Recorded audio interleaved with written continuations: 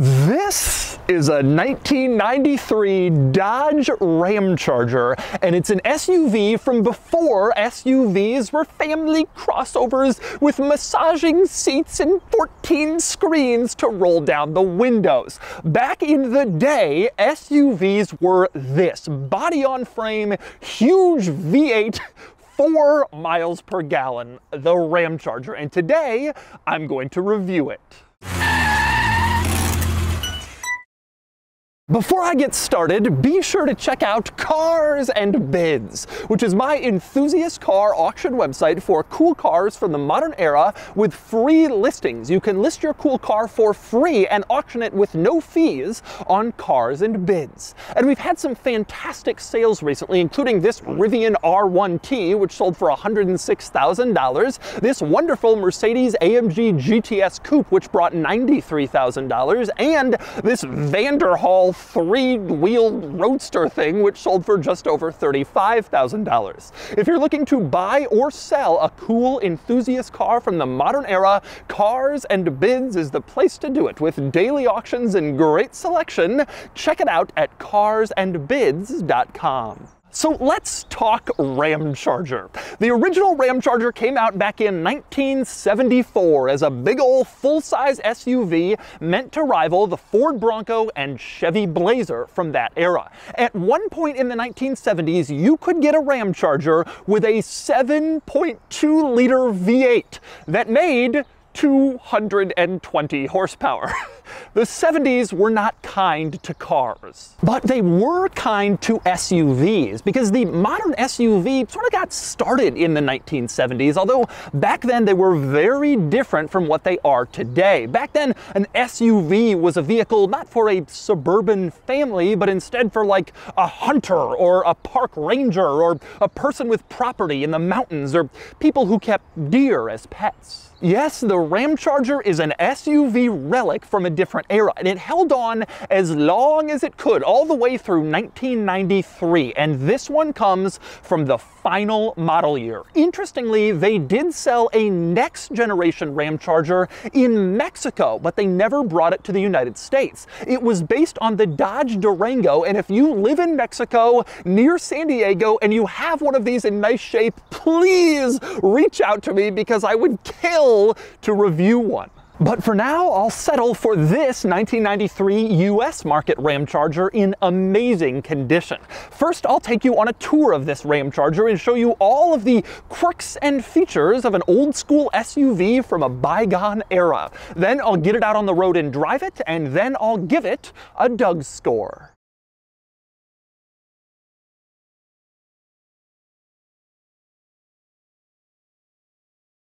Alright, I'm going to start the quirks and features of the 93 Ramcharger with some general amazement of this interior. It just feels so old. This is a 1993 model, but the Ramcharger came out in 74, and the only really big update was in 81. Otherwise, there were just sort of minor updates here and there. So even though this is a 93 model, it looks like a 70s or an 80s car in here. I can't believe this lasted all the way to 93 with this interior. And it's kind of funny because the interior has some interesting like mashup of old and new. For instance, the steering wheel looks like a 90s Dodge steering wheel. It has cruise control buttons on it. Looks like the same thing you would have gotten in a Caravan or a Neon at the time. Same deal with the radio, straight out of any other 90s Chrysler product. Cassette tape, looks like all the rest. But then you look at the dashboard, this upright dash with vertical climate vents, and it looks like a 70s car. And it's so strange to see that stuff next to each other. Also, there's no like center console here. You have a floor console and then the dashboard, but tons of carpeting in between, unlike most modern 90s cars that had like a plastic center console that came down from the dashboard. So much old school and normal 90s stuff in here. It's just a weird combination. But anyway, next up, I'm going to move on to some of the details in this interior, and I want to go back to the center console. Back when the Ramcharger came out in the mid-1970s, the center console could be used as an ice chest. So you could put ice in it and then put drinks in it, use it as a cooler, so you could drink while you drove along. Needless to say, the 70s were a very different time.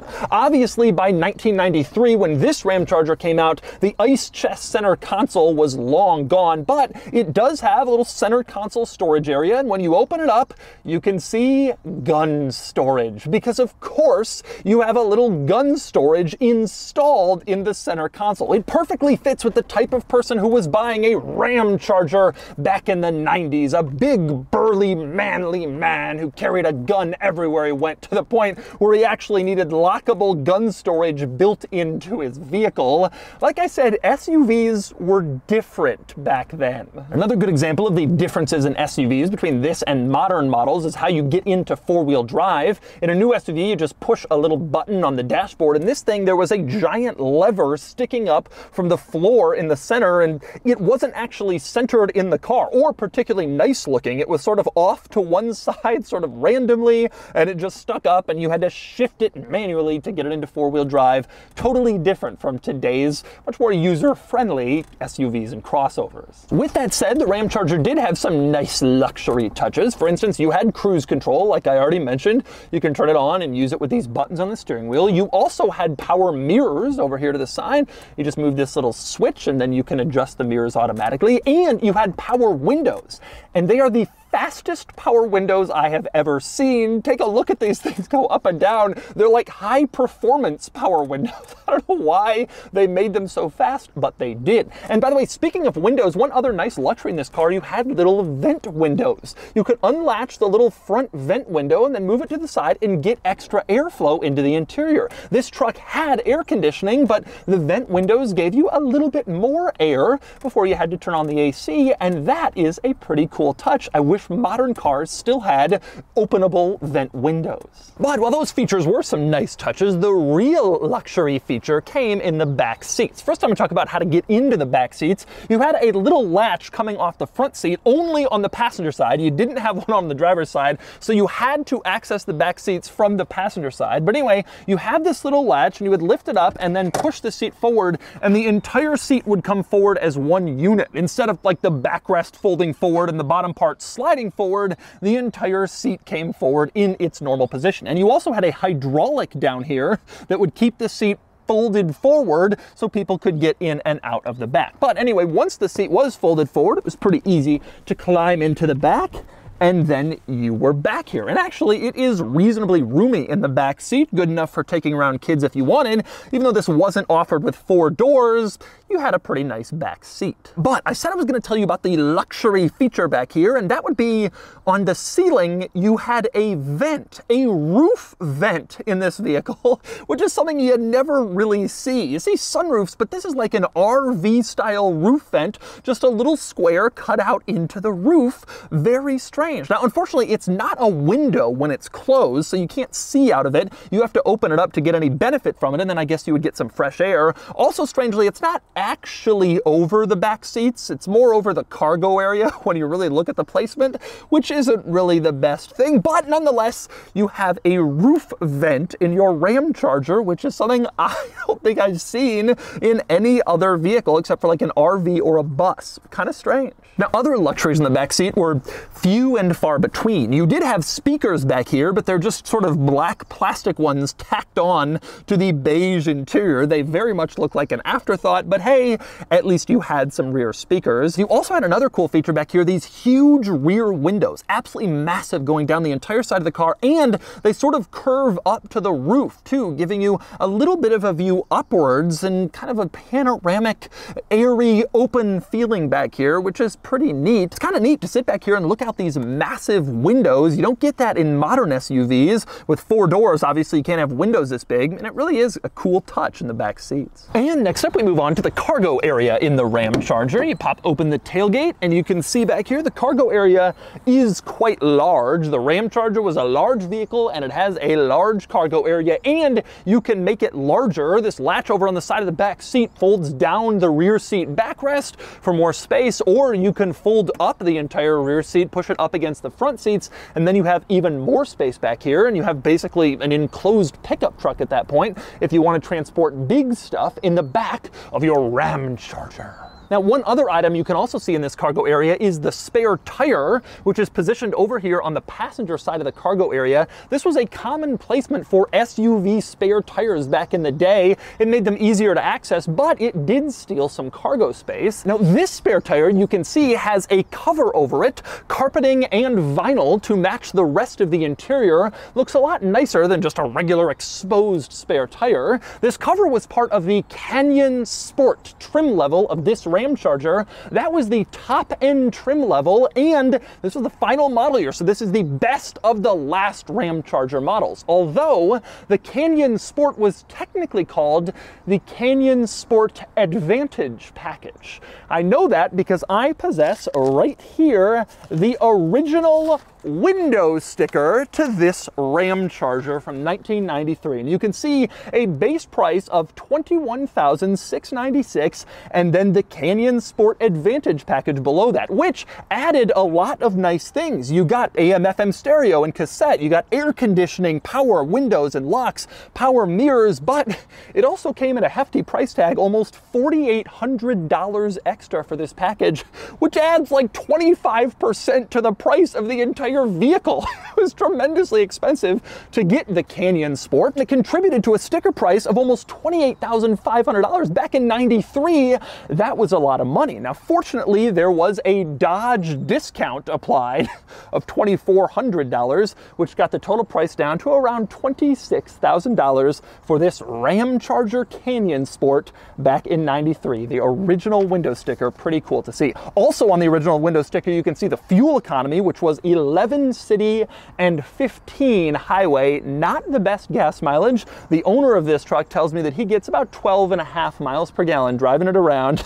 It is not an efficient vehicle. Again, very different from modern SUVs. By the way, in addition to the window sticker, I have here the original paperwork from when this truck was purchased, July 10, 1993 in Colorado, and a few dealer-installed options that were supposed to be going on the truck before it was delivered to the original owner. The current owner of this truck bought it from the family of the original owner who had it for years, and that's probably why it's in such amazing condition today. But anyway, next up, moving outside the Ramcharger Canyon Sport, there are a lot of quirks and features to cover on the outside, and I'm going to start with the tailgate. I love the giant Dodge written across the tailgate, like a pickup truck tailgate, frankly, that you would see back in the day, just Dodge written out, making it very clear what this vehicle is. Now, interestingly, on the tailgate, there is no rear wiper for this back window, even though that's a pretty common thing that SUVs have, especially the nicest trim level of the final model year. You didn't get one, but the Ramcharger did offer a rear wiper in Mexico. Mexican models had them, but not here in the United States, which seems like an odd decision based on the differences in weather, but whatever. You do have a little decal back here that's warning you to avoid exhaust gases coming into the interior. Keep the tailgate closed when the vehicle is on. That decal, nice and original, and interesting to see it preserved. Sort of a strange warning. And next up, we move on to some other notable items on the outside of the Ramcharger. And the first thing I want to highlight is this truck is just in amazing condition, truly remarkable shape. You have the two-tone paint job that was pretty common on SUVs from this era. Everything has held up tremendously well. The truck is fantastic, and that's uncommon. Ramchargers were not bought to preserve. People bought them to use, to take hunting, to go into the mountains, and you don't see them like this. I especially love this gold pinstripe across the body, and you can see near the back it actually says Canyon Sport integrated into the pinstripe, so you could flex on all those non-Canyon Sport Ramcharger owners. The other notable item out here is the wheels. This Ramcharger has these nice alloy wheels that were only offered on the top versions of the Ramcharger and the Dodge Ram pickup truck at the time. You can see in the center it says Dodge Division, and there's actually a Ram logo in there. That was the new Dodge logo that was being adopted in the early 1990s, and it just made it onto the Ramcharger for a year or two before this truck was canceled, and then other vehicles adopted the logo more widely. And by the way, speaking of Ram badging, you can see the giant Ram hood ornament on the front of this Ramcharger. Interestingly, this is not a factory hood ornament. Dodge did put Ram hood ornaments on Ramchargers throughout the 1980s, but they stopped in like 1990 or so. However, people liked it so much that a lot of them had dealerships order another hood ornament and stick it on their later Ramcharger models. So this is a dealer-installed accessory from the period that was probably done back when this truck was new. You can also see up front here, you have a red painted grille with sort of a cross or a plus sign design. That was only done on the very latest model year Ramcharger models to try to get them to fit in with the other vehicles in the Dodge lineup that were also adopting that corporate grille. And so that's why it has sort of a modernized grille on this old school SUV. Now the grille did help modernize the Ramcharger and tie it in with the rest of the Dodge lineup, but this still would have stuck out in Dodge showrooms in 1993. By then, they were making the Intrepid that looked like this, a far more modern vehicle. This would have been in dealers at the same time as the original Viper, this old, blocky, old school SUV. So the grille may have helped modernize it a little bit. There wasn't much you could do. And for further proof of just how old school the Ramcharger was, we open up the hood where you can see the 5.9 liter V8, massive, old school, naturally aspirated V8 that made all of 200 horsepower. Now this was actually an upgraded engine over a smaller V8. You could get the big 5.9, and it was a bit of a bargain. It was only $399 extra. You can see right here on the window sticker for a 5.9 liter V8, that sounds like a pretty good deal, although 200 horsepower, maybe it wasn't really worth it. But the more power, the better in this giant behemoth of a vehicle. Now you can see in this engine bay, there's actually a lot of room left. You could have gotten a lot more engine in here if you had wanted. But it's a big old school engine bay with a lot of room for engine and a lot of room to work on the engine. You also have a little light in here. When you open up the hood, you can see this little bulb illuminates what you're doing, so you can see when you're trying to fix your Ramcharger at night if it breaks down. So those are the quirks and features of the Ramcharger itself, but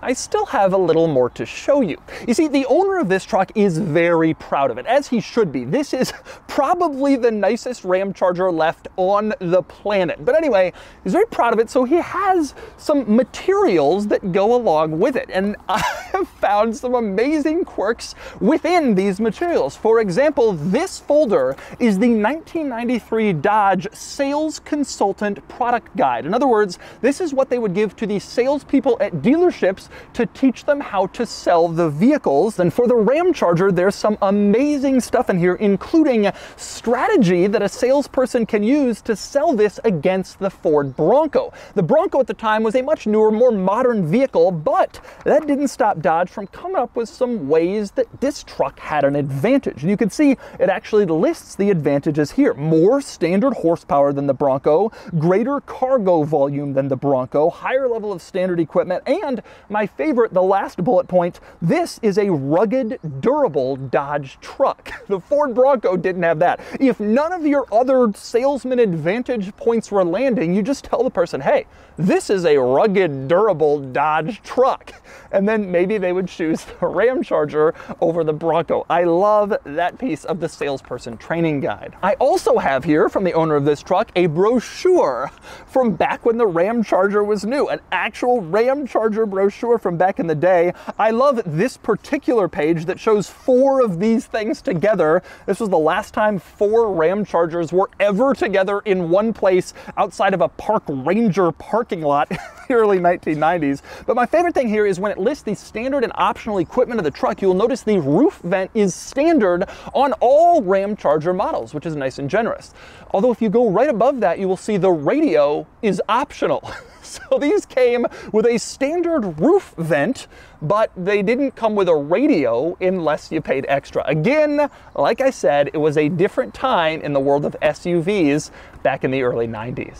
And so those are the quirks and features of the 1993 Dodge Ramcharger.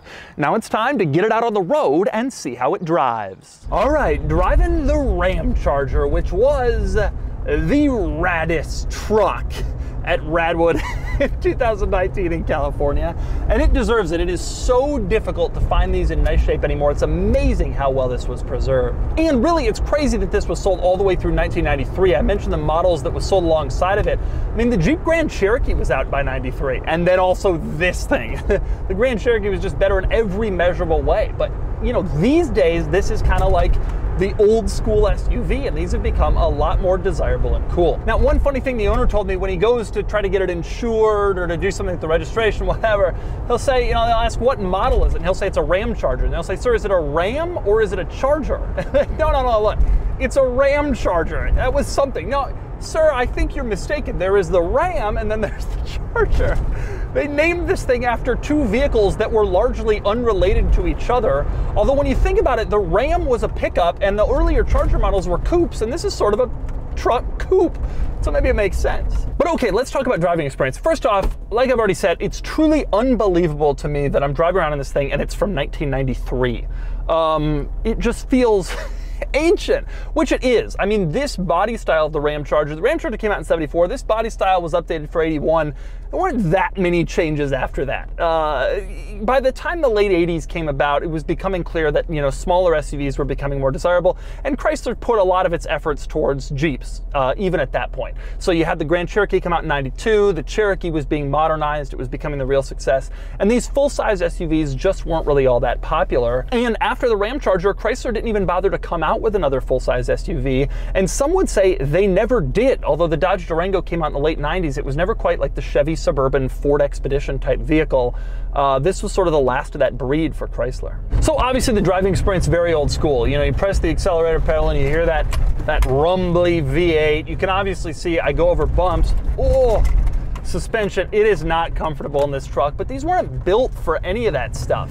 These were built for like mountain men. That's who bought SUVs back in this era. And I remember SUVs honestly were kind of a weird purchase. By '93 they were getting more normal, but when this was a '70s, '80s, when this was like new, it was something that was only bought by the type of person who, has a gun or would want to drink in their ice chest while they were driving it. It wasn't a normal vehicle like it is now. And frankly, these are only really just starting to get like really cool. Like now that everybody wants an SUV, having that vintage feel is becoming cool. And so basically what I'm saying is the people who bought these back then were willing to put up with the way that this truck drove. It's rumbly in here, it's loud. It feels like a pickup, that's what it was. It was a full-size Dodge Ram pickup truck, just enclosed in the back. There wasn't much more to it. You had a big V8, didn't have much power. It did have pretty good torque. I think it was over 300 pound-feet. But this was just intended to be like a big old truck that happened to be enclosed for people who wanted, maybe a little bit more off-road capability to go hunting. Honestly, very cool to drive it today. Everybody freaks out over it. The owner told me people stop at him all the time asking to buy it. Just cruising around in it, there's a lot of people who are looking at me. When I was filming, people asked me about it. It's a special vehicle. People want to know about it. They want to hear about it. It's not something you really see anymore, especially this well preserved in this color. It just looks great. But I mean, let's call a spade a spade. It's not that great to drive. It's rumbly, it's loud, it's slow, terrible fuel economy, not many amenities. There's not that much to love about this from a purely driving perspective, except for the sheer cool and fun factor of driving it. Like knowing you got this cool old school thing full of character. And that's what I love about it. And I think that's what a lot of the guy next to me in an SL is taking a picture. That's what this truck inspires. This is a cool vehicle. It's neat and it's exciting, and that's why it's fun. Certainly isn't the driving experience. It's more about like the community around this car and just how special and interesting it is today. And so that's the Dodge Ramcharger. It is truly amazing that this is only 30 years old. Today's SUVs feel many decades ahead of this in terms of technology, styling, equipment, refinement, acceleration, performance, fuel economy, everything really. But it is amazing to spend the day with this old school Ramcharger and take a look at how SUVs used to be. Anyway, now it's time to give the Ramcharger a DOUGSCORE. And the DOUGSCORE is here, 39 out of 100, placing the Ramcharger here against other similar vehicles, dead last. But that's not really a surprise, as most of these other SUVs are high-performance models or very capable off-road, or at least way more practical. The Ramcharger is none of these things, but it's still very cool for feel and design, which really are a reminder of a totally different era of SUV. I'm sure I'll never again see another Ramcharger as nice as this one, so I'm thrilled I had the chance to experience one of the last truly old-school SUVs.